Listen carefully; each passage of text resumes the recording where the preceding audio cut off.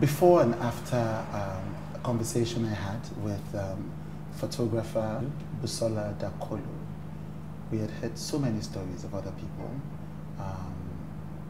who claimed that they had been assaulted or raped by Biodun Fatoyibo, who is the founder of the Commonwealth of Zion Assembly.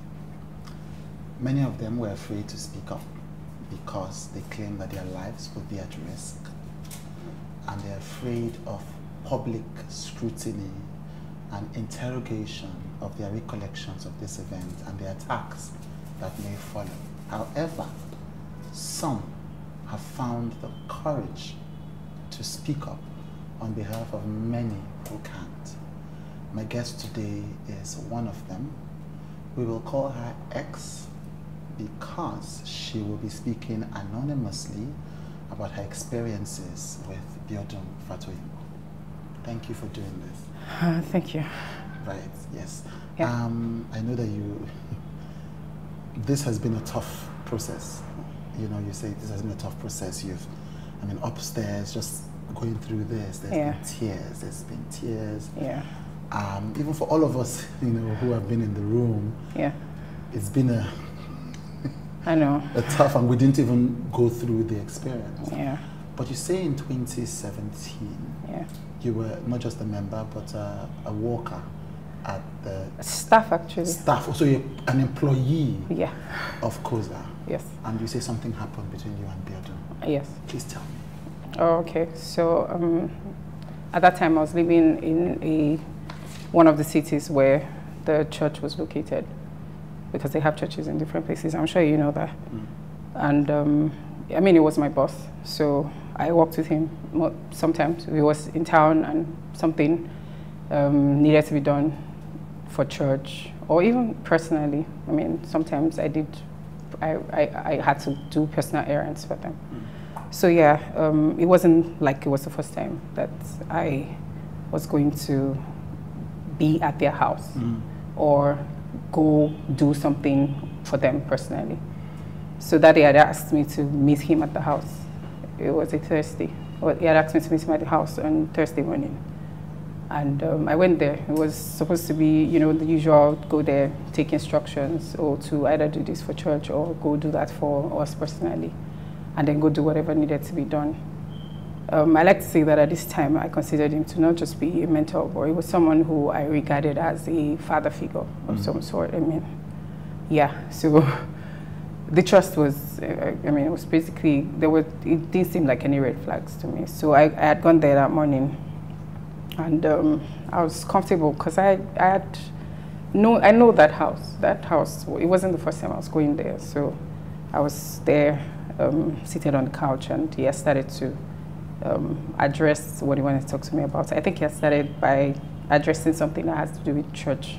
I can't particularly remember the details now, forgive me, but things moved pretty quickly from then to, because it was a long couch, and I was seated on the couch, and then he came and sat on the couch as well. But maybe just a few, you know, there was a little space, so it wasn't like he came on directly and I was alarmed or anything. So yeah, and then everything pretty much moved quickly from there, because he started trying to pull me into a hug, and then of course the trying to kiss me, which I found shocking.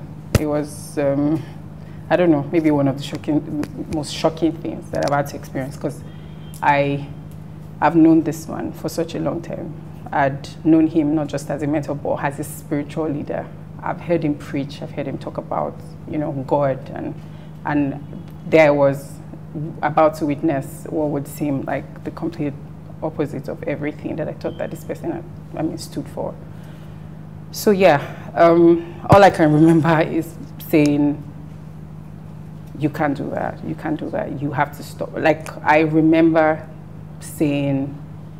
telling him to stop, like, continuously, while he started taking, while he started going at my, because I had this navy blue high-waist trouser on, I can never forget. Yeah, so yeah, so that happened, and he started to take that off, and then, I mean, I remember trying to fight him off, it was a couch. There was, I don't know, even if there was anything that I could grab, I don't know if I thought to grab anything, to be honest. Maybe I was too shocked, maybe, I don't know. I remember I kept on asking him to stop, and that he just kept going. And then, I mean, he had taken off my button, and then my zipper was down, and then my trouser was down. And then he had one hand, you know, holding me back to the couch, and then another hand, like, right up in my pants. I think at that point, I pretty much just knew what was about to happen. And I don't know, for someone who maybe had to fight off a lot of, I'd had to fight from maybe when I was a teenager. I've had to maybe fight sexual abuse on some level or the other. I mean, that's what women practically do. I just felt like I had put myself in this place. I started to feel like, okay, I'm just going to hope that this person, you know, remembers that they are supposed to be my boss and my spiritual. I mean, because everything I kept saying obviously wasn't working. I kept saying, telling him to stop. I remember he kept saying, relax, just relax, just relax. If you know him, then you know that he's very, I mean, he can be weak. Now when I think about it, I think he's a very weak person. But he also has that appearance of strength. It's like one of the things that he has going for him. So, I mean, I remember him, he didn't flinch. He wasn't moved. He obviously wasn't going to stop or anything. He just kept saying, just relax, like this will soon be over, just relax. And yeah, so, I mean, after that, he just pretty much took off his pants and then, I mean, did what he wanted to. And yeah, as soon as that was over and he saw that I had already started crying, I mean, I had tears. I wasn't shouting or anything at this point. I was just, I mean, I know that we tell people not to blame themselves, but the first thing that happens is that you blame yourself because, I mean, you brought yourself here. And so I think it was what was going on in my mind at that time. And when it was done, it just said, oh, I'm so sorry. I'm really sorry. I didn't mean to hurt you. Like, he started to apologize. So he flipped from the sweet, amazing person who was my mentor to the person who I could barely recognize. And then switched back to someone who cared about how I was feeling. It was a lot. I mean, I didn't know what to make of it. I didn't know what to make of it. But I remember that for the first time, I saw a completely different person from who we all knew or who I thought I knew. I think it was the first time that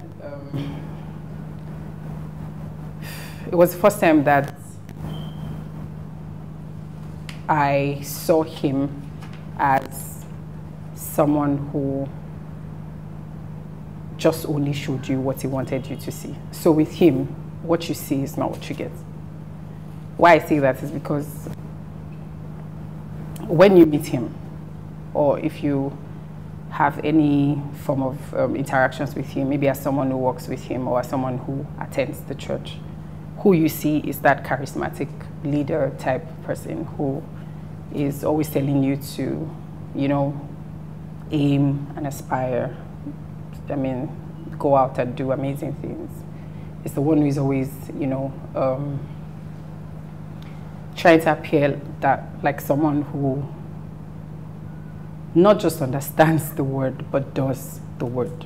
But the person I met that day was different. It was a completely different person. And even though he apologized, I think I left that place vowing to myself to never speak about it.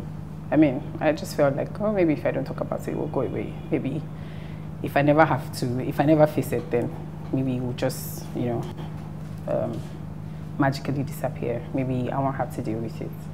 Maybe I won't have to talk about it. Maybe I won't have to think about it. So, I mean, after that time, of course, he went back to Nigeria because it wasn't in Nigeria. I wasn't in Nigeria at that time. He went back to Nigeria, and Everything just went on like normal. I still had to work. So I still had to show up to work every day and act like everything was fine. I still had to, you know, do things for church, despite the fact that I no longer felt like I belonged there. Heck, I already started feeling like I'm not even sure if God is really who we think He is. So, yeah, pretty much. I'm sorry.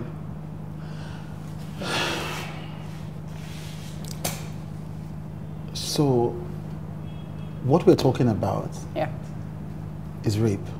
That's what it is. I didn't go there to have sex with him. I didn't ask to have sex with him. I told him to stop on countless occasions. Yes, you told me, yes. Yes. It was not, there was no consent. I didn't give my consent. And I feel like that has to be clearly stated. Yeah. I didn't give my consent. I didn't go there to have sex with him. I didn't come on to him.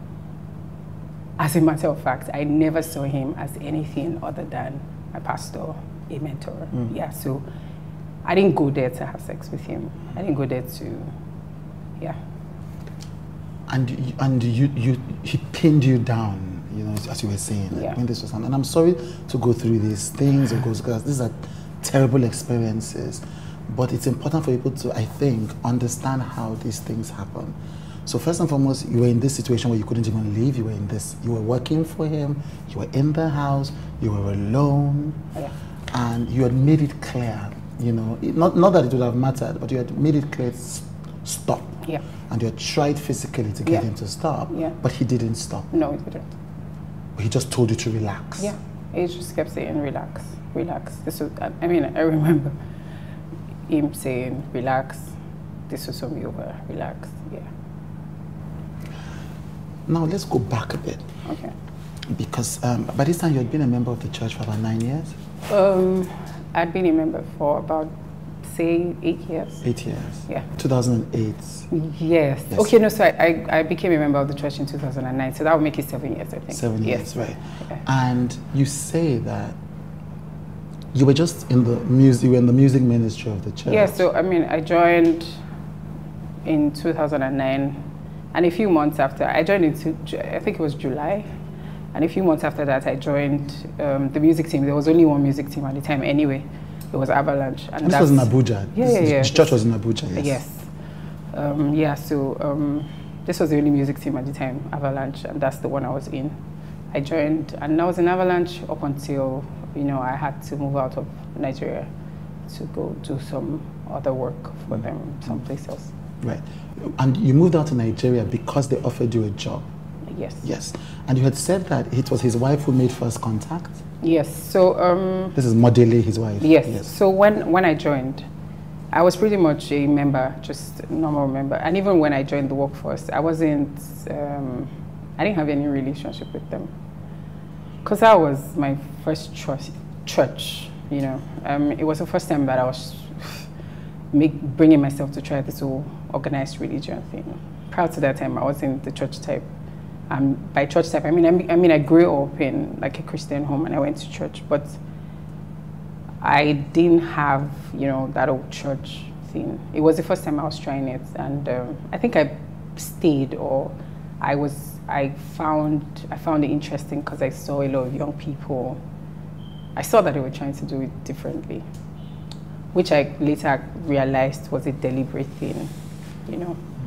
I feel like it's really important to say that everything that is done in that place is really deliberate. They're very deliberate, from how they make you see the excellence, the attention to detail. Yeah, maybe not so excellent, but you know what I mean.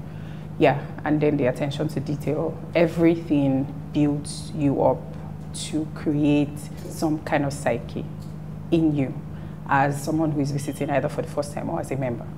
So an average person there thinks in a certain way. Yes.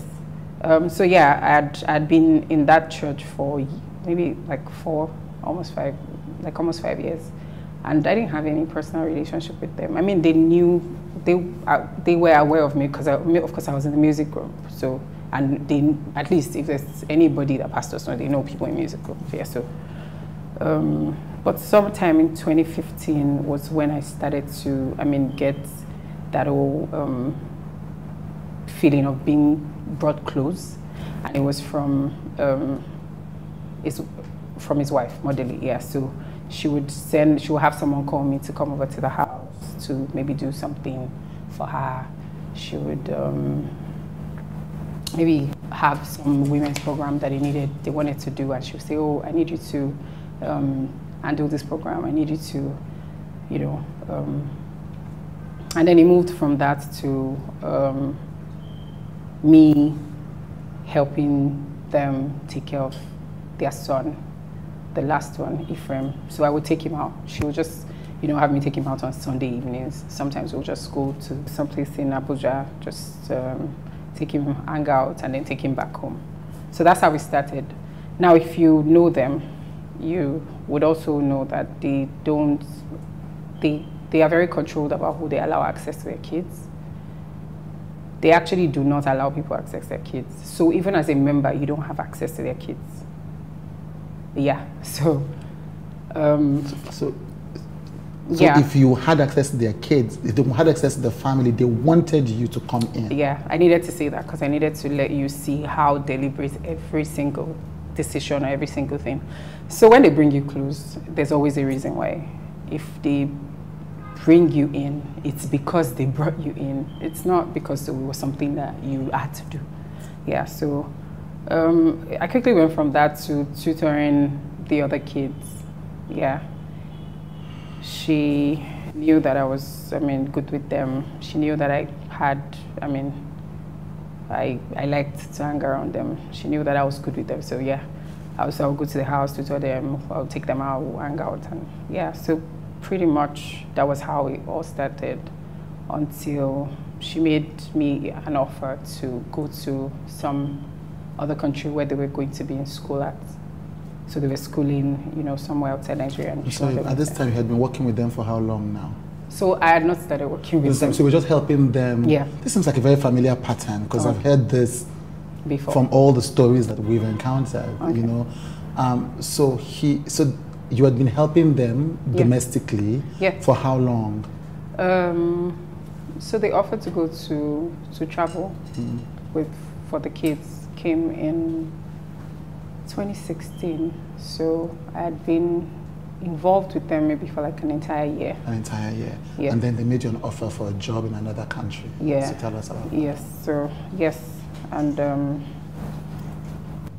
so that I think that's another thing. They bring you close enough to see what your interests are, what the things that matter to you are. I think in my case, the kids were like a motivation to get me to take that job. And I think that she sort of knew, because she knew how important they were to me. And it's pretty simple. I think it's the fact that I believed in their vision at that time. I also believed that they were onto something that was, revolutionary. So I was sold out on it, on that vision, which is, whatever it is, I can't remember. Yeah, so caring for their kids felt to me like caring for them. I did it because it was just something that felt like, it felt like something that I was doing for myself. I don't know if that makes any sense, but yeah. So she made me that offer and said, "Oh, so yeah, we know that you want to do other things." And she knew that I wanted to do other things at the time, and she knew that I could do those other things anywhere outside here. So she said, "Oh, since you wanted to do other things anyway, and you can pretty much do it from there, why don't you just go help us? Be there, since we can't be there and be here at the same time. So why don't you go with them and then help us with them, be there, at least their legal guardian while we're not there." So yeah, that's how. So I took the job, and that's how I moved. Yes. Something strikes me. You talk about Modele and Biodun as they. It's one unit. Yeah. So the naive me, like some 4 maybe even 3 years ago, or maybe even maybe say 2 years ago, would not would refer to them as they in this sense, because I would think, oh, maybe she's not in on these things, or maybe she doesn't know, or, but I think that I have had a lot of personal encounters with them both, enough to know that they kind of are a unit. I don't think that she's unaware. I don't think she's unaware. As a matter of fact, I'm willing to bet money on the fact that she's not unaware. She's, I don't think it's a coincidence that she was the one who pulled me in. Of course, it took me a lot of time to realize that all that time it was grooming. I didn't know that that's what it was. I wish I knew that that's what it was. I mean, I'm not even proud to say that that's what it was, but that's what it was, yeah. But she is the one who made that happen. Because if that came from him, it would probably have raised maybe more red flag earlier on than it would have if it came from her. And I think there's a pattern there. If you ask me, I think there's a pattern there, because I think it's easier for me as a woman to feel more comfortable if you, as another woman, grant me access to your home. Yeah, because I also think that the idea to use, you know, the kids, to use being a part of, like, you know, their person, being having access to their personal space and their kids, was also a deliberate attempt, because nothing says I trust you like you can watch my kids. I mean, if I can watch your kids, then you must really trust me. And what that says also is I trust that you trust me. So I kind of like even give you trust without thinking that you need to earn it. It just naturally happens, because I mean, there's nothing that says, oh, I feel comfortable with you, I feel like I'm safe with you. They, like I said, they do not give anyone access to their kids. They don't give anyone access to their kids. So I think that the mind, the subtle, you know, mind game is, sometimes it's subtle, but it's all there, like the delicacy, just making sure that everything that you're surrounded with speaks to you in a way that they probably don't have to verbalize. Yeah. So. And so, and what's remarkable about this is I did have a conversation with another survivor, Okay. Busola Dakolo. Okay.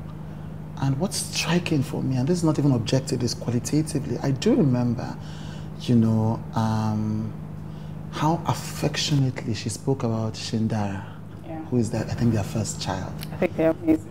Yes, and you know, and I'm sorry, I apologize to Shindara that because they brought the kids into this story, Yeah. you know. So, but then I remember she would speak, even up until that moment, she would speak about these kids with affection. I'll tell you that one of the hardest things that I have to do at this interview is talk about those kids. Yeah. Yeah. And that's bearing in mind what I've had to go through. So even after what you've had to go through, Yeah. you're still thinking about these kids. Yeah, because I don't think that anyone deserves to have to be introduced to something like this when you didn't ask for it. Yeah. Yeah. So, and I mean, I'm not surprised that, you know, she would talk about Shindara with such affection. I'm not. I mean, they are amazing. Their kids are amazing. I mean, that's what I would say. Yeah. Okay, so when, so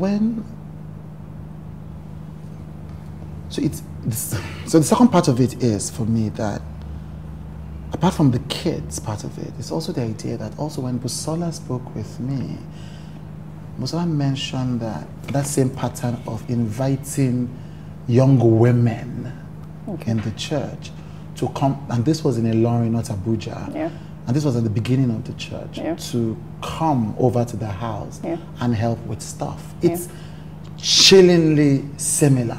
Okay.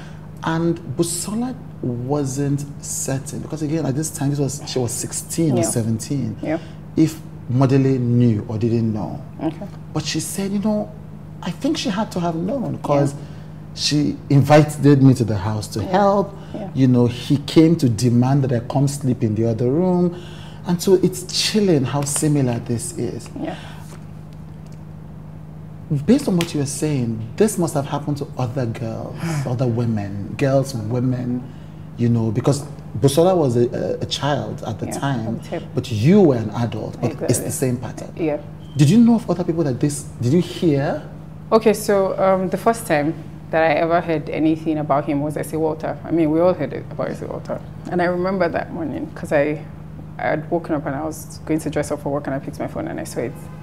And the first thing that came to my head was, oh my God, what is this? Like, I was just shocked. I was trying to understand what was going on. And I remember that I shut it down like, maybe like 30 minutes after. Like, I tried to understand it and it didn't make any sense to me at the time. I was like, no, that's not possible. No, that's not possible. This just has to be one of those things. I don't know why this person is doing this, but yeah. So, that was the first time that happened. And of course, we all were aware of how that situation was handled.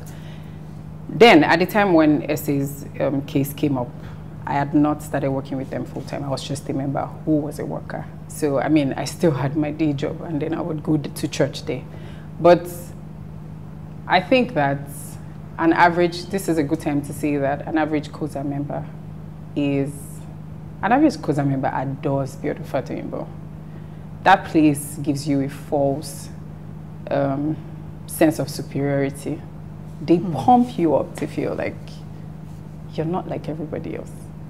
And even though, of course, you're not like everybody else, but in the sense, not in that sense, but in the sense of, you know, there's a lot of undertones that help you build that form of confidence in, this is a tribe. And it is us, you know, it is us and everybody else is just trying to get us. So even though nobody's trying to tell you that, oh, they're trying to get us, you just start to get that idea from, you know, the things that are said, from the things that are done. Sometimes in an average service, you probably celebrate Biodun more than you celebrate God. Yeah. There's probably more celebration for him than there is for God, because at every point you're celebrating. Yeah, so it's only a matter of time before you do that, before someone's image rises up in a way that you don't even have to deliberately command it. It just happens. You go there every day, you go there every other day, or like twice a week as a member. But as a worker, you go there almost every day, which is why you find out that people are quick to jump to their defense. People are quick to, you know, say anything. People are quick to fight. They're quick to, you know, just do anything because of how much, you know. It's an us versus them. Thank you. Kind of, yes. Thank you. That place also isolates you. Like, it shuts you out. It shuts you in. It gives you that feeling like the world, I don't need the world. All I need is this people, this tribe of people. Yeah, so it's really subtle. When you're in it, you don't even know. Yeah. So imagine 3,000 people, or I don't know how many they are right now, but imagine 3,000 people feeding off each other, being friends with each other on social media, because that's what happens. You're all friends. You follow each other on social media. You do business with each other. It's only a matter of time before you start to recycle the same thought process. It's only a matter of time before you all start to think alike. So I think that also helps with the us versus them. Yeah. This is very scary. Because what you are describing... It's a cult. Yeah, I know. I know. Unfortunately, I mean, yes. Yes. That's exactly what I'm describing. That's exactly what I'm describing. Okay, so, and if what you are describing is true, then these members, some of whom were your former friends and your former, you know, colleagues, they will hate you for doing this. Okay, so, yeah. I'm pretty sure I have people who hate me already. I'm sure.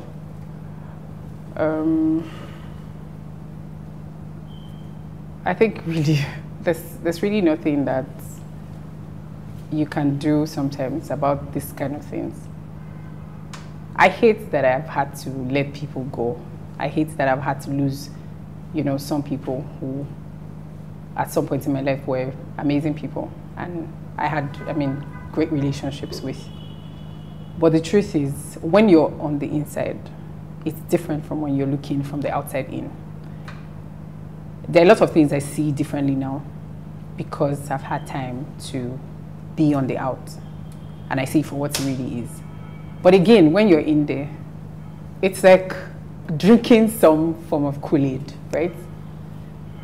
We're all mad people to them. They think we're raving mad. Like, what is wrong with you? Who is we? That's the general public. Yeah, right now. Because I remember the way they see the general public, it's like you guys are mad. No, like I'm talking about right now. Right. Yeah, right, we everything going on. Right. Yes. Right. They're like. Right. Yeah. So like when the crisis hits, when they yes, when the crisis about hits, their pastor, when a crisis hits, their standard go-to mode is, what is wrong with people? Why can't they just let us be great? Because Biodun tells them God is about to do something and the devil knows, and the devil doesn't want it to happen. Yes, and this happens every time. So with Etiwata, it was because, we wanted to move into this big auditorium and the devil didn't want us to move in. So Etiwata had to come and there will always be something. There will always be something the devil is trying to stop. There will always be something and unfortunately, that sells because, I mean, it's religion. Yeah. Okay. So this incident happens. Yeah. In this other country, in his apartment. Yes. And when he finishes, what happens? What does he say to you? What does he do? He says he's sorry. He didn't mean to hurt me. It was, I mean, he just apologized. I mean, he kept apologizing, said how sorry he was. I was honestly more interested in just getting the hell out of there. Yeah. So, yeah, that was it. Okay. And that was it. After that time, I still had to work with him. I still had to work because, I mean, it was work. And especially when you keep this kind of thing to yourself, if you don't tell anyone, it means you can't act anyhow. You have to find a way to still act like life is normal, even if it's not. So you still go around doing, you know, whatever it is that you do normally. So it took a while. It took a while. I mean, that happened, I think in the last quarter of 2017, September, I think it was. September, yeah. And I still stayed till July of the year after, which is, so I think it kind of helped that I was in Nigeria and I didn't have to see him or have anything to do with him personally. But all that time, I already had a disconnect. I was present, but I wasn't mentally present. So I was just there more out of, this is what I committed to. This is what everybody expects me to be doing at this time. And yeah, so yes. It's something I want to push in. It's something I want to push in to, which is abuse of power, as separate from rape, because there are two things happening here. Yeah. And it's also something because I don't think that men understand this. You know, I certainly didn't understand it until many years ago. I think he definitely understands it. Right, you think I'm not even saying, I'm saying that people who are listening to this story need to understand. And as a person who has power myself, and just going back and looking at past things, I think people need to have the compassion and empathy to understand what happens to a victim of this. That if this happens, and this you are almost caged. Because you are his employee, he's your spiritual father. Exactly. You're stuck in another country. That was the hardest part. What? That was the hardest part. That was the hardest part, because you were away from your family. Yes. And so, even if there wasn't a rape, this was an incredibly agonizing space to be in. Yeah. And Yes, so because that is important. I think that that's an important thing for all of us who have ever exercised power over anybody else, to think about the kind of pain that we put them through and what we may owe them, you know. And so he apologizes to you, but you still have to go through this mental torture. Oh, yeah. So there's that. I want to go back, but in this particular case, there's unconscious wielding of power. Yeah. But something you said in this case, Modele and Biodun knew what they were doing. They knew that they were wielding power. Yeah. So if there's anything that those people is aware of how much power they have.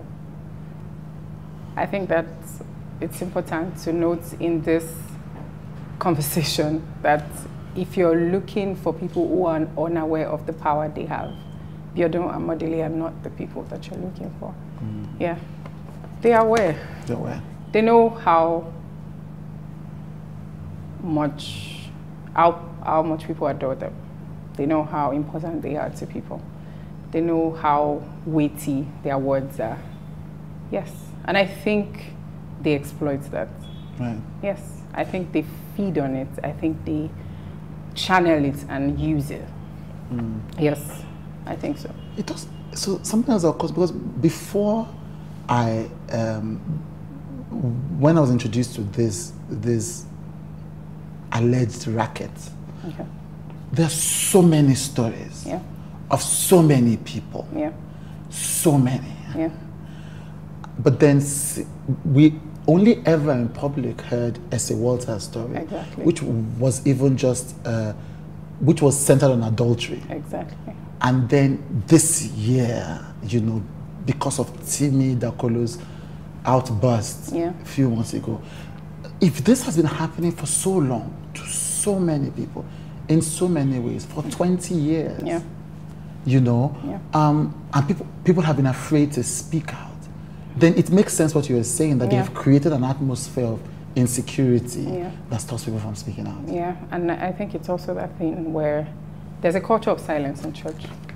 There's, I mean, we all want to appear a certain way. Nobody wants to appear out of line, right? There's a lot of judgment that goes on in there, even though it's supposed to be the safest place. But it's not a safe place. It's not safe. I mean, it's supposed to be safe, but it's not. So how do I walk up to you and say, oh, guess what? Yesterday, Pastor raped me.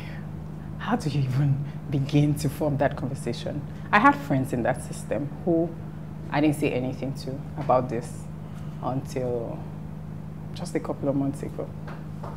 And the reason why I eventually told them, 2 reasons actually, was because I was done feeling like that was something that I did to myself, because I didn't do that to myself.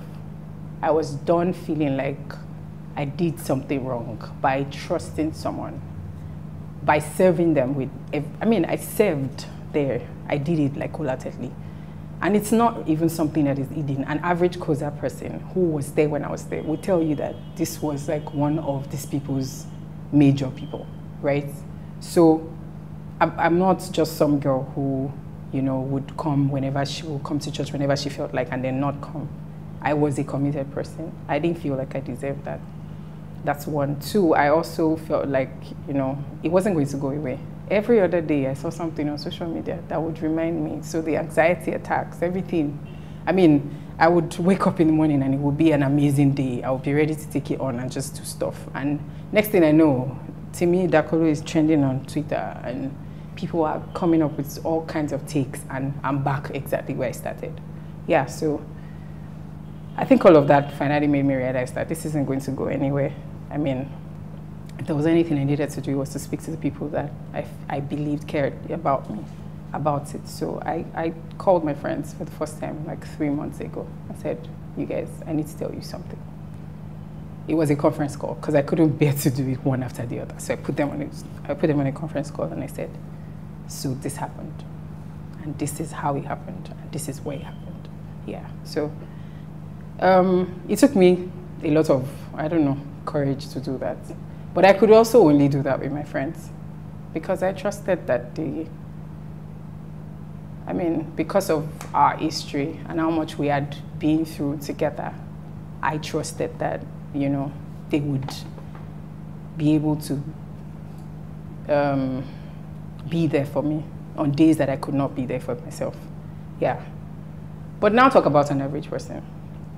Come to talk about it, like I'm doing this anonymously. That's telling. I mean, I want to be the girl who is bold and, you know, just say, oh, you know, guess, just put my face on.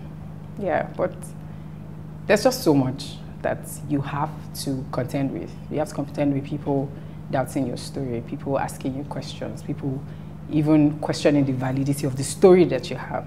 You also have to deal with church folk who would rather believe a pastor who cannot, you know, keep it in spans than a church member. They would rather believe him. It's just blissful ignorance. It's safer that way. It's easier because then they don't have to question anything else. Nobody wants to question anything.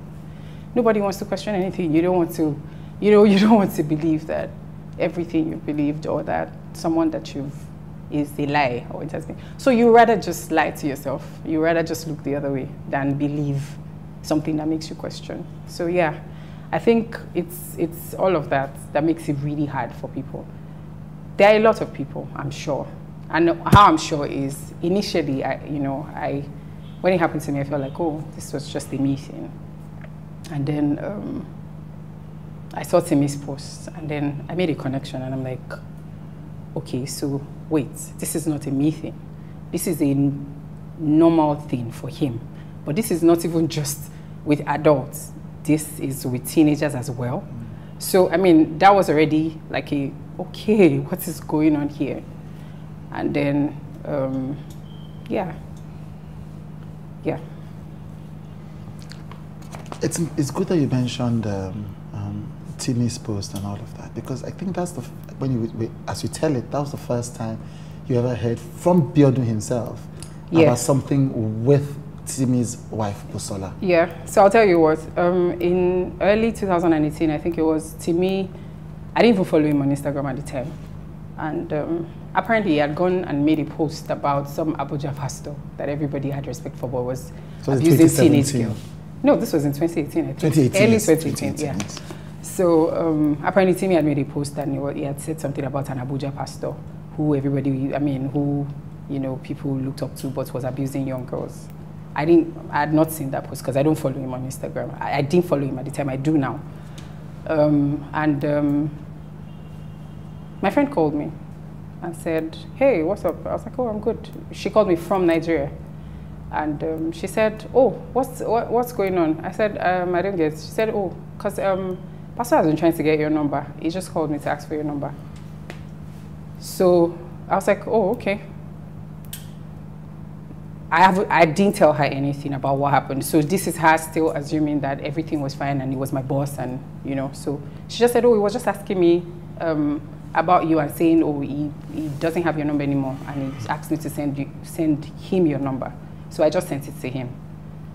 And then maybe like 5-10 minutes after that, he calls me. I think he called from Colorado or something. It was in some country in America. I think Colorado it was, because my phone has that thing where, you know, someone calls you and you don't have the number, but it shows. Yeah, so as soon as I picked up, he said, hi.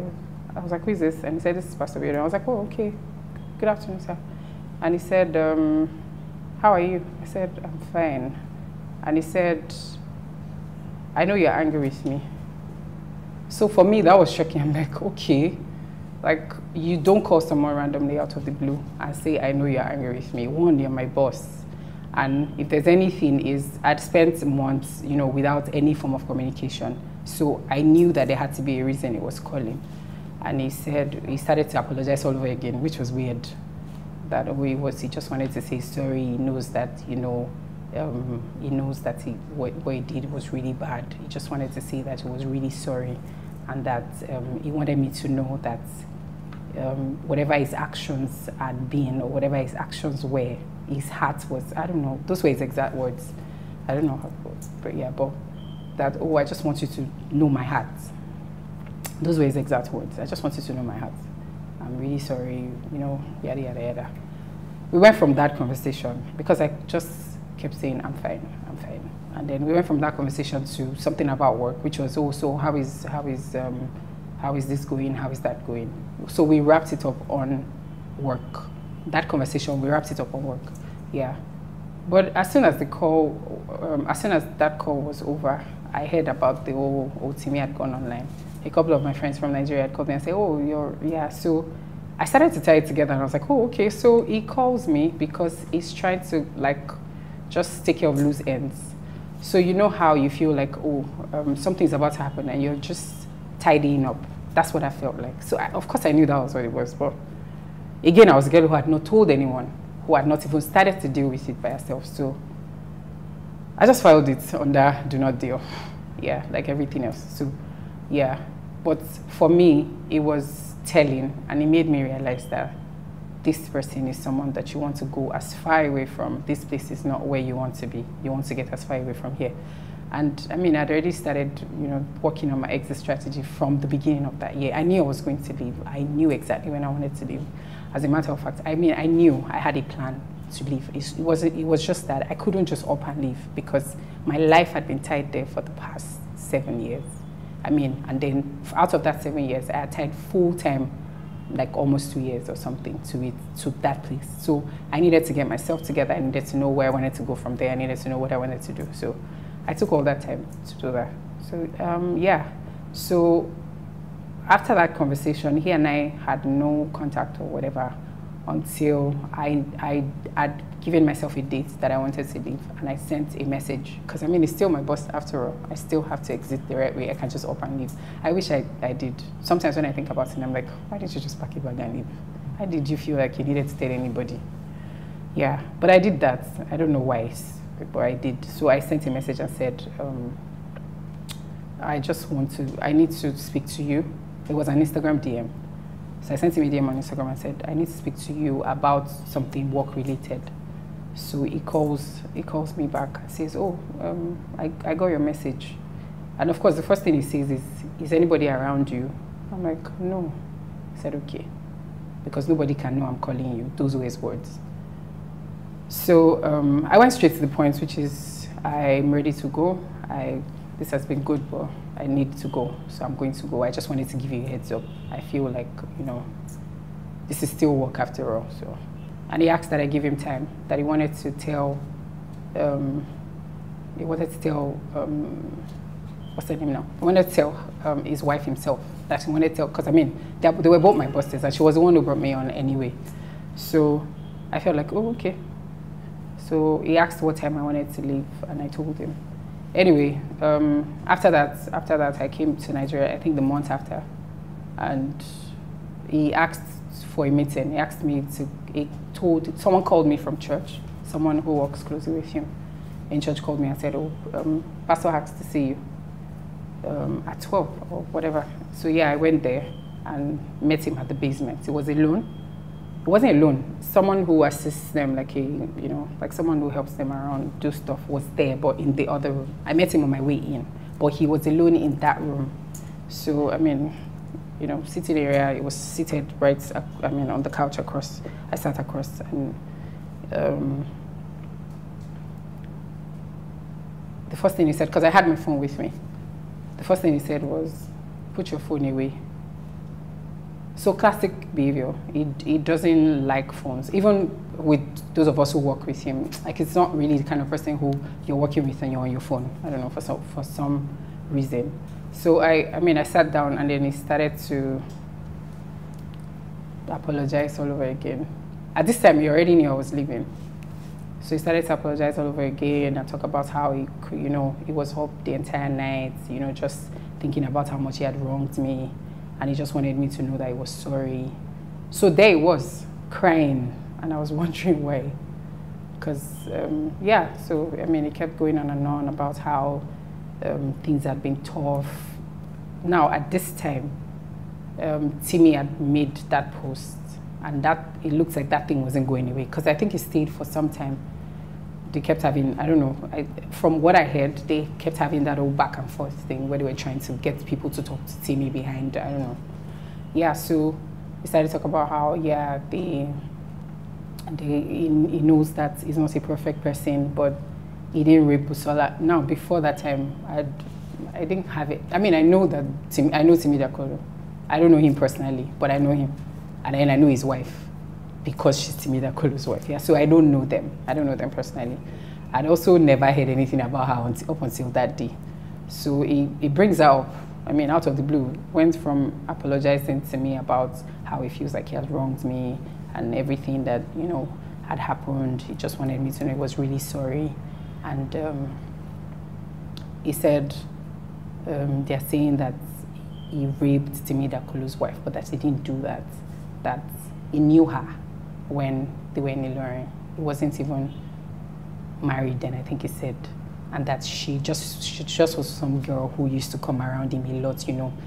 He painted her as fast because I think his exact words were, you know, those girls that were very grown at that time, like she came around me a lot and something happened and then people, so he painted it as we had a thing.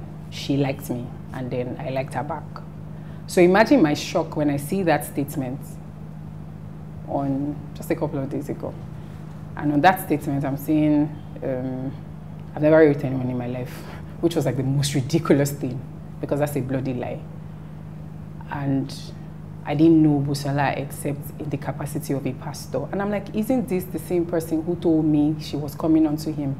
So why didn't this appear? So yeah, for me, that seemed like, because, so that means you've already told two different stories in this case. As regards, I don't know what other stories out there, but the story that I was told by him, which I didn't ask for because I had no business knowing. I mean, I just wanted to move the hell on with my life. I just wanted to get out of there. I didn't need to hear that. Yeah. So he brought it up himself. He was the one who brought Busola up. And I think that was an attempt at emotional blackmail, which is another thing he's really good at. So he sees that he's already about to lose on one end. He switches to the other end. He does it with church as well. He did it with the whole S.A. Walter thing. He appeals to your emotions. He finds the common ground. So if the common ground is, this person has known me for a long time, because he kept saying, you've known us for a long time, you've served us, you don't deserve this, you've watched my children, you've loved them as your own. Now that was him trying to find, you know, something that we could both agree on and I could be sympathetic with. Yeah. I also think he brought Busola up because he felt like maybe I was going to start tying the incidents together and start putting it together. So if there's anything he does, he's like very good at studying you and seeing how your mind works so that he knows exactly how to, you know, act or where to place you or whatever. Yeah, so maybe somehow he must have known that, oh, if she feels that, you know, this is not just a her thing, then maybe this will mean more to her and then she would not look the other way. So maybe that was his attempt at trying to get me to see him not as, you know, someone who lives like this on a normal day. Maybe he wanted me to just say, oh, you're just the exception in my horrible mistake or whatever. So yeah, he did that, you know, brought her up and said how that, you know, they knew each other, she came around him. And he wasn't trying to, I mean, he wasn't trying to do anything. He didn't even know that she was that young and that, you know, something happened. Yeah, so basically that's pretty much how that conversation went that day. I left that room after, you know, after he had apologized and said he was sorry and that he knows that I don't deserve it. I mean, he just pulled a lot of emotional cards. The only thing that was important to me in that moment was getting out of that place. There are so many things that when I go over that conversation that I feel like I would do now, but I think I wasn't able to do back then because the only thing that I had my eyes on was get out. Like I just wanted to get out, yes. So that was more important to me than anything else, maybe than recording the conversation. That didn't even cross my mind. It should have, but it didn't. Yeah, so maybe recording the conversation, maybe, I mean, calling him out on his BS, maybe, I don't know. But I just wanted to get out of there, yeah. So, and I needed to make it look as seamless as possible because it's a large organization and people talk. And I think that it's all still part of the whole culture of silence. So you want to appear like you have it all together and live peacefully at your own. I mean, I was willing to sacrifice myself. I was willing to be the girl who just left peacefully. I didn't want to make any drama or any trouble. I didn't want to make anything about me. I just wanted to go in peace. Yeah, because I mean, it's a large organization and, you know, people talk and you don't want people to start asking you, so why are you leaving? So did something happen? I mean, yeah, so those were the things on my mind at that point, yes. So. And so you wanted to live as peacefully as possible, so you just did this. Yeah. But you'd mentioned something about him asking you if there was anything you wanted. Oh, yeah. So on the last time, the last time I saw him right before I left, you know, after having that brief conversation, I was about to go, and then he says, is there anything you want me to do for you? Obviously, I knew he meant like financially, yeah, because I mean, that was the tone. Well, what else would he be asking for? Yeah, so I looked at him and I said, no, I'm fine, thank you. And he said, let me know if you change your mind. And I said, no, I'm not going to. Yeah, so that was it, yeah. Okay, so to recap, okay, just to be sure we had the facts of all of this allegation. Okay. You were invited into the Fatoyinbo family by Modele Biodun's wife to come and work for them. Yes. Then after that, you were offered a job. Yes. And then you were raped by Biodun. Yes, absolutely. And you can bet on it that Modele, his wife, knew about that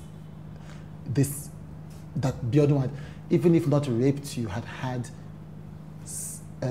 sexual relations with you. Yes, because I think that for someone who has such a unique pattern, I find it really hard to believe that she's unaware.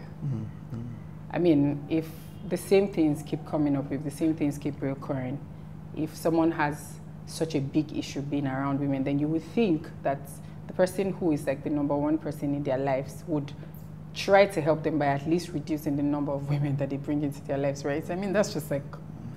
At the least, she knew that this man was having affair or sexual relations with young women. I definitely believe it. Right. I definitely believe it. With young women who considered him to be their spiritual father. I definitely believe that. That one setting. I definitely believe that. Right. And so this was, you said you were in the church. I just want to reestablish kind of the order for people who are watching and the many Nigerians and other people who may not understand what rape is and how it happens and may put all the burden on the woman, which is why many women who have told us these stories haven't come out. Yeah. So this was you joined the church in 2009. Yeah. You were invited to work for him in 2015. 2016. Yeah. 2016. Yeah. You left the church in 2018. 2018. The rape happened in 2017. Right. Now, I know, because there's also a pattern, and you mentioned this, and that's why I'm asking, that pastors know that this is happening. Of course. At the least, they know that there are allegations of rape. I think that a couple of them knows that these things are more than allegations. Right. As a matter of fact, in the last couple of days, I've seen, random people talk about how, they've always known in Ilorin, for example, and how, even back then, it wasn't such a hidden thing. I've also heard people say, he didn't come to Abuja because God asked him to come to Abuja. He came to Abuja because he was running from something in Ilorin, right? So if someone has such an history, and they've done it for that long, and they've made friends along the way, there's only two things that make sense. That they have friends who are that way, who they are comfortable with, or they have friends who at least know, but are choosing to look the other way, because touch not my anointed, or whatever else that we say about these things. Yes, so I believe that people are aware. I know for a fact that some of his mentors are aware, right? I know that some of his mentors are aware. They are aware of... You worked in his office, you lived in his house, he invited you, so you know what you're saying. Exactly. So I know that some of his mentors know about, I mean, his patterns, these things. But I mean, if you go to, you know, if you go and that extra mile to do something for your mentor, if you have a mentor and all you do is just lavish them, right? With gifts and... You're talking about Biodun doing this to his mentors, who are seniors in the faith. They have this COZA 12, that's what they call them. COZA 12? Right. Yes. And COZA 12 is basically like a bunch of people who are supposed to be his mentors, right? So... Are they pastors? Yeah, all pastors. Right. From Nigeria, from outside Nigeria. Right. Yeah, so they just have like this group of people who, according to them, pray for him, put his picture up in their prayer rooms. Yeah, because that's more effective, I guess. We're not accusing anybody of anything. But it makes sense that if these are prominent Nigerian pastors, it makes sense that they haven't spoken out against him or asked him to step down properly from the church when people make accusations. Because some of the things I've heard, even in the realm of allegation, would make people's mentors say, step down. So the thing about COZA is also that they're not really accountable to anyone, even though they say they are accountable to people. Is there a board? So there are no elders in COZA, you know that. Right. There are no elders. You know how you walk into church, elder. There are no elders in COZA. There are no deacons or deaconesses either. So what you have in COZA is the senior pastor, the assistant senior pastor, I think they call her. I can't remember. I've made a lot of deliberate effort to forget a lot of things about that place. Yeah, so then there's those ministers. And ministers are pretty much, it's like me saying my boys. But of course, let's call them ministers because that's what we are for the sake of this conversation. So basically what they really do is go upstage when daddy and mommy says go upstage. And then sit their asses down when daddy and mommy says sit down. So yeah, that's in-house. Yeah. That's what is obtainable. So in-house, in COZA, there is no one institutionally to hold Biodun accountable. Nobody. No. Right. No.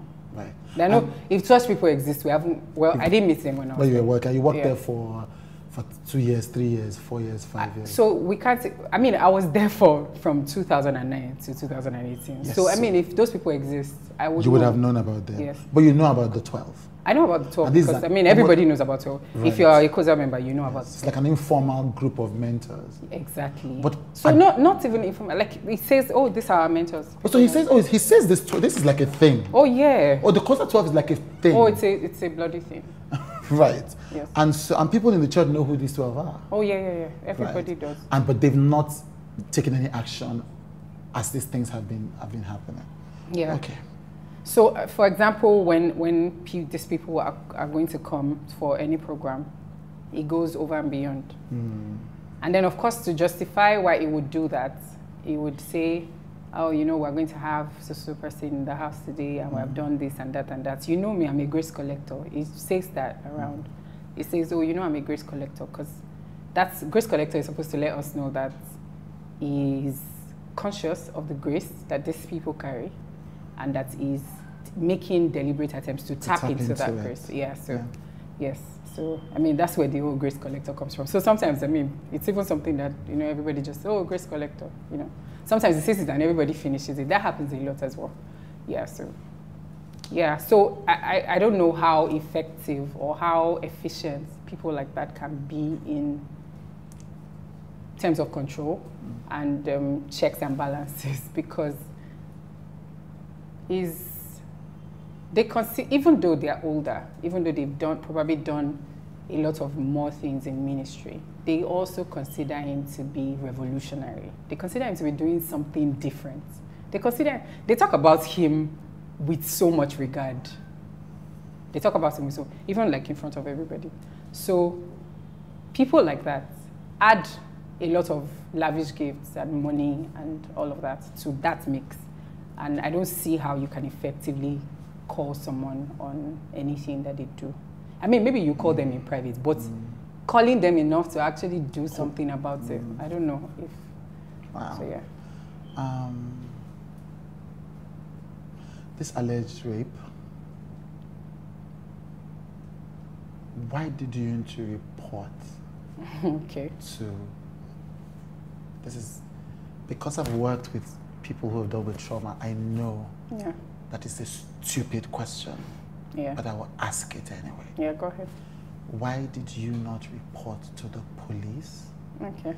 To the Pentecostal Fellowship of Nigeria, to the Christian Association of Nigeria, to the media, to your parents, to... I'm sorry. I'm really sorry because I see people ask these questions. Yeah. They ask it on social media. They ask it on Twitter. They ask, why haven't you reported to the Association of People Walking on the Road, you know, about this? And I see them asking. So on behalf of all these, it doesn't make sense, people. Yeah. It doesn't add up. Yeah. Mathematicians, you know, calculating. Yeah. On behalf of all of them, I'm asking you, okay, why didn't you report to other people? Okay. So, for me, it's simple. I think it's survival was more important to me than anything else. Everybody has a coping mechanism. Everybody does. I have mine. People have. Whatever it is that works for you. Yeah. So like I said earlier, even I wasn't ready to admit to myself that I had been raped because that would make me a victim. That would mean that I had spent all this time in my life trying to get away from rape, only to end up walking right into it. I don't know if you get what I mean. So for me, it was about survival. I wasn't thinking about the police. I'm not going to lie. The police was like the last thing on my mind. I was in a terrible place and I just needed to deal. Now, aside from that, when you start to now, you know, pull your thoughts together and assess what just happened to you and everything that has happened, what you do is switch into some sort of survival mode. So if you have maybe, for example, a family friend that you trust, you call them and then you cry to them and then they take you to the clinic or whatever. In my case, I was in a foreign country. I was in a country that I didn't have family in, even though I had some people that, you know, I considered to be friends. But I also did not consider them to be those kind of friends that I could go to and say, oh, do you understand? Because they were my work friends. They were people that I met, like, you know, just from staying in this. I didn't know them from anywhere. So to come out to people who are basically like almost strangers to you and talk about something as horrible as that's happening to you and have to, you know, admit that you failed yourself, it's something that nobody jumps to doing. It's something that I wasn't going to jump to do. Yeah, so I wasn't thinking about making a point or, you know, trying to get help. There's also that part where you ask yourself, so who is going to believe you? Like, who is going to believe you? I mean, it crosses your mind. Like, okay, so I say something. Let's say I say something now. Who is going to believe me? Who is going to listen and believe me? Especially when you know who this person is. You know how much influence they have on people. You know how much people adore them. Who is going to believe you? Chances are people would rather say I was the one who came onto him. I mean, there's a 99% chance that that's going to be, you know, the easiest conclusion than for people to actually believe whatever I say. And that's even me considering the fact that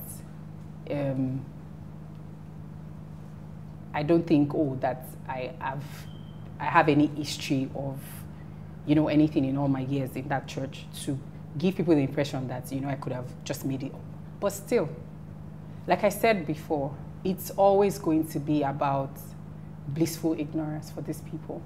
These people don't even want to consider the fact that the person who they hold in the highest regard will do something as shitty as this. So they would rather not believe you.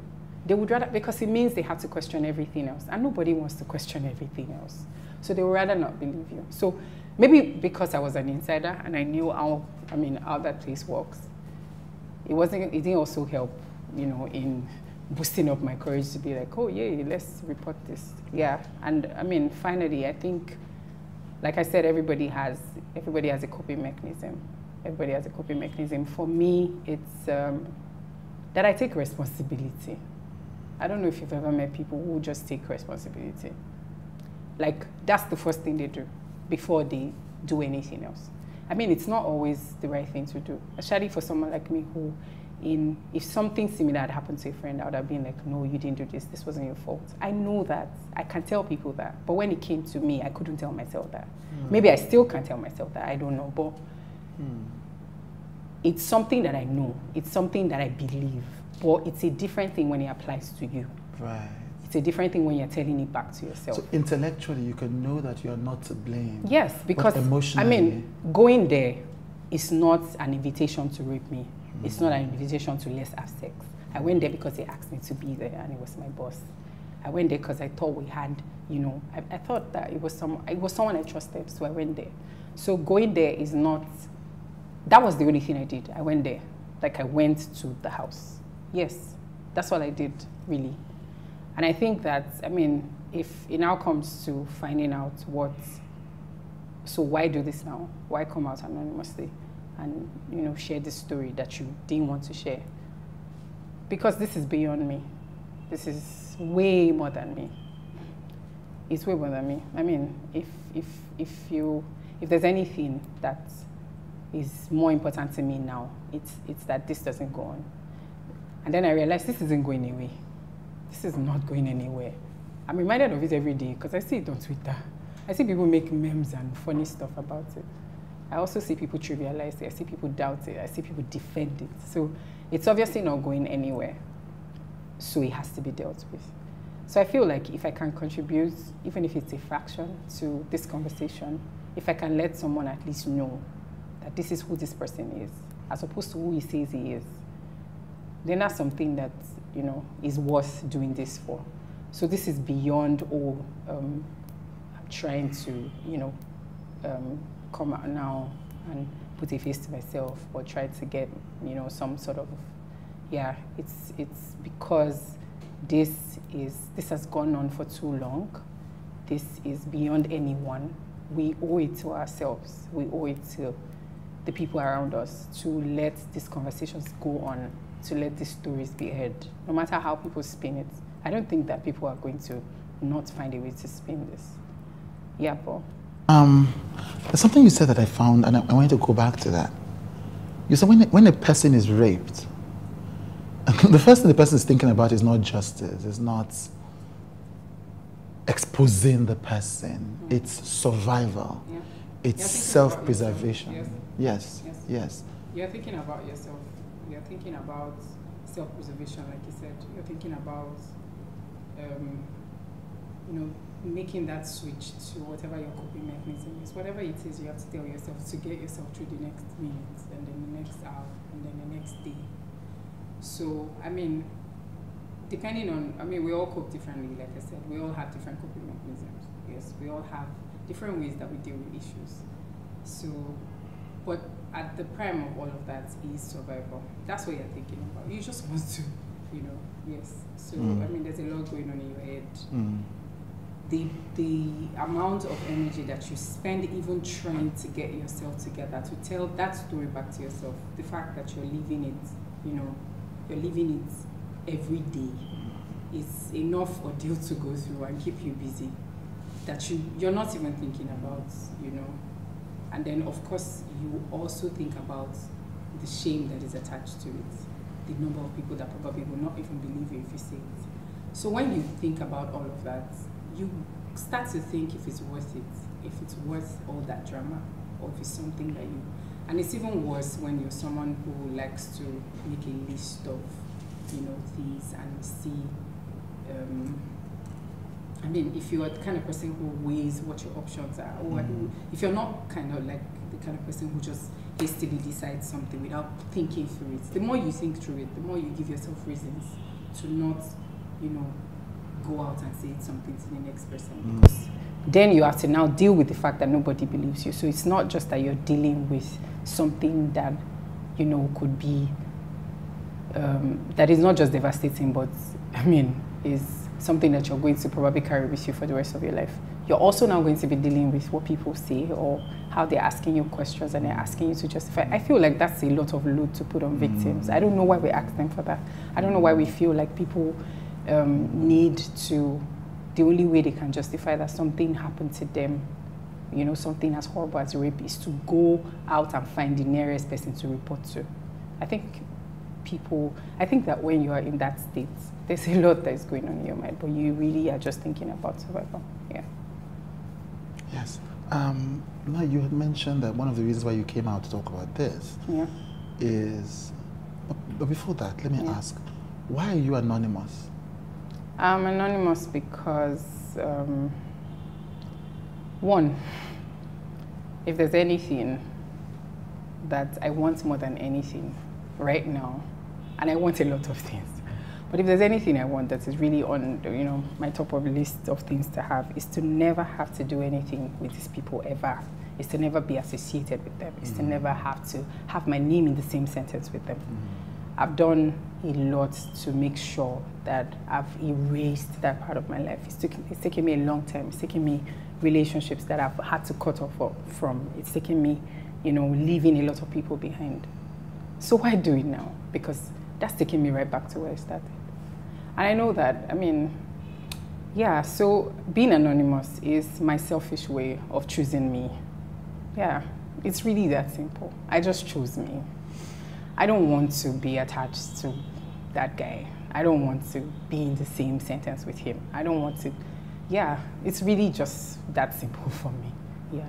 So as much as I want to be a selfless person who tells that story, as much as I want to be the bold, courageous person who comes out and says, this is what I had to go through. And I know for a fact that this is what a lot of other people have had to go through. I know for a fact that this man is doing what they said he did, because he did it to me, and he's done it to a lot of several other people, taking advantage of the power he has, taking advantage of his office as pastor.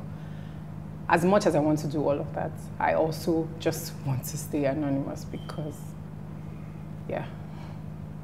I totally get that.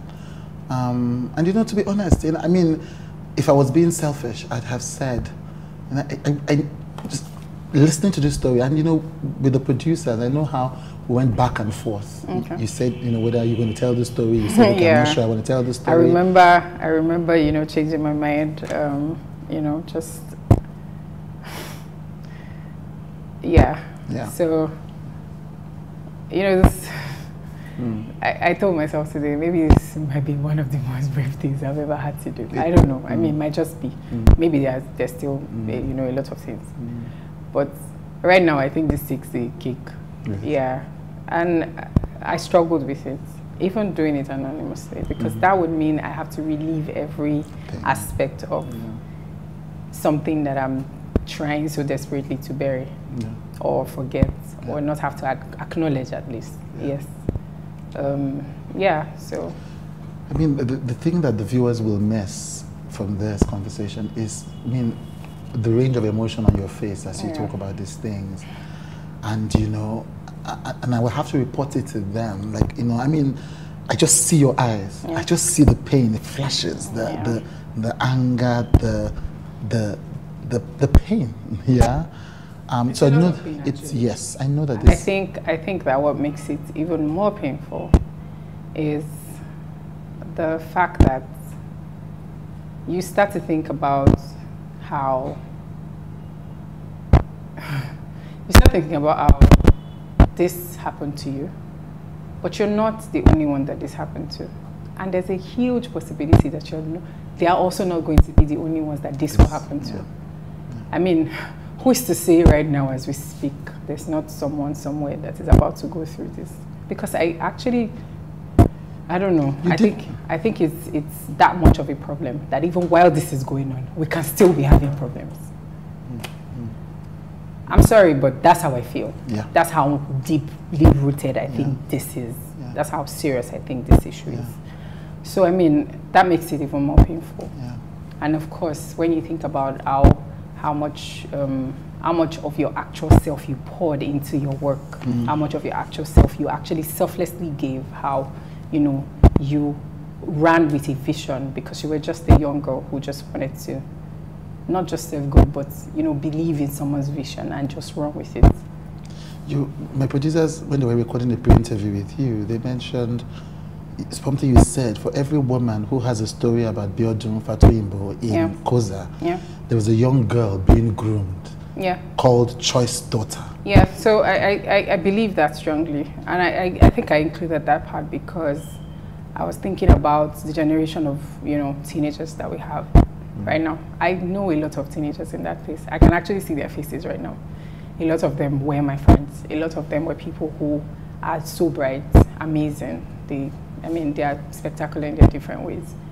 And knowing who this person is, I know for a fact that something has to be done. I know that for as much as some of us are coming out to talk about this story, somewhere in there's a grooming going on. There's someone he has his eyes on, there's someone he has his sights on, there's someone he's already looking to. I don't know, it's messed up, but that's what it is.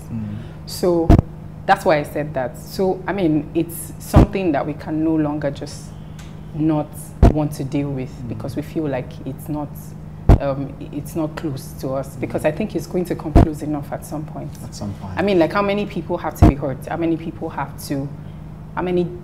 teenagers have to be broken before something actually happens, before this person gets put away, before something is actually done to at least repair whatever damage is being done. So that's why I said that. I'm saying that because I know that even though now we have people who have come out to say this happened to me, there's still people who are probably, in there, not even aware of everything that's going on.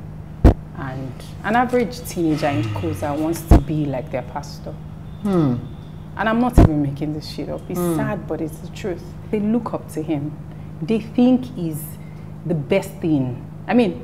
It's the ideal definition of who a pastor is. It's the ideal definition of who a role model is. And I'm not making this thing up, it's what it is. So does it make you now afraid that someone who could do all of these things, someone who could be this evil, is someone that children look up to? That's the part that bothers me, because it's really worrying. So there are several levels of this story. So first is they're just young women and girls who need to be protected. Exactly. Urgently. If this is true, then there's an urgent need to protect young women. Exactly. And since we cannot say that we completely, we can't say 100% that their parents are going to do it, because you can only do as much as you know. Yes. Right? Yes. Yeah. So we need to give them the information they need to make a decision and take responsibility. But we're also saying that you can almost empathize with COZA members who struggle to come to terms with the truth, because when you are in that space, you can't believe differently. I think that there are levels to this thing. I feel like this is the point where I need to say it. Right. There are levels to this thing. If someone ever told me, for example, that my pastor raped someone, my reaction will not be to go and shout in church this morning, right? So there are levels to this thing. Right. So as much as I sympathize with them, I also, think that there's a lot of extremes. They just need to receive sense, to be honest. And I was there, and as someone who has been there at some point, I know that sometimes it's really just as simple as giving someone too much power, that they now have too much power over you. The power that he has is something that was given. He didn't, I don't think he took it as much as we gave it to him. And I'm saying we because I was there. And I see how much we revered him, how much we took everything that he said like law, and how much, a lot of subtle things were said, like, oh, the most important person in your life is the person who builds your faith, meaning he's the most important person in your life, which isn't true.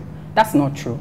That isn't true. That can't even be true, because if we're going by the standard of the most important person who in your life is the one who builds your faith, nobody builds anyone's faith. I don't think a man builds your faith.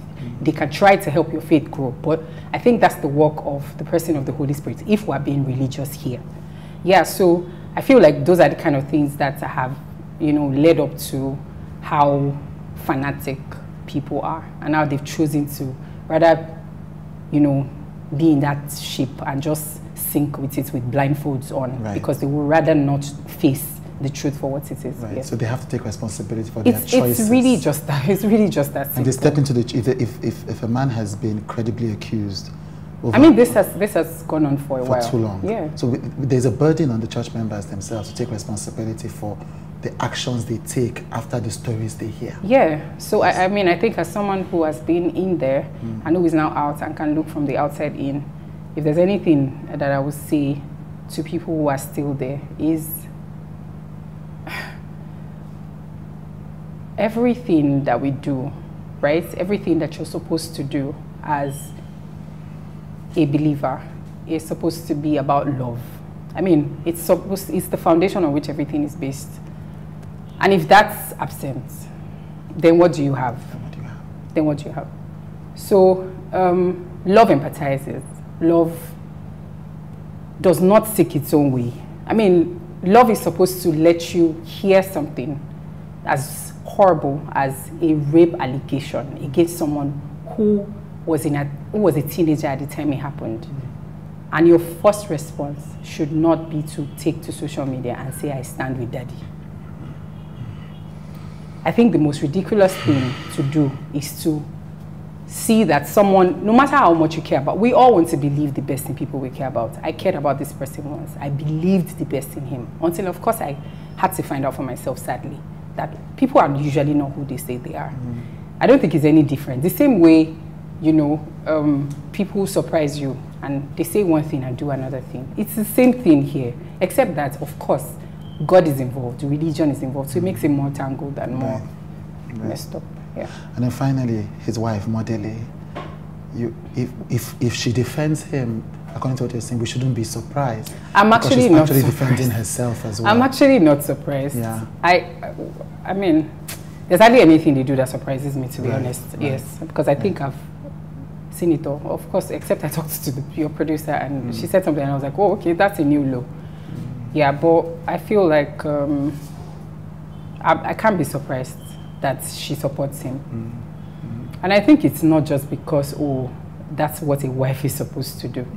I think it's because that's their life. Wow. They both have everything to lose if that ship sinks. So it's about power, right? That's it. Right. That's it. I mean, she's, yeah. Yes, she has as much, maybe not as much, but she has a lot of influence in that place as well. She has a lot of influence in that place as well. So she has a stake in it, and it's not just a marriage stake. It's that this is our life, and we cannot allow it to sink to the ground. So whatever has to be done, if we have to put up appearances, if we have to, you know, tell a few lies, maybe more than a few, but you get what I mean. Yeah. So whatever has to be done, is just do it. Whatever has to be done for the show to keep going. Yeah. Yeah. Thank you so much for sharing this story. Thank you. Thank you, Trudy. Thank you. Thank you. Thank you.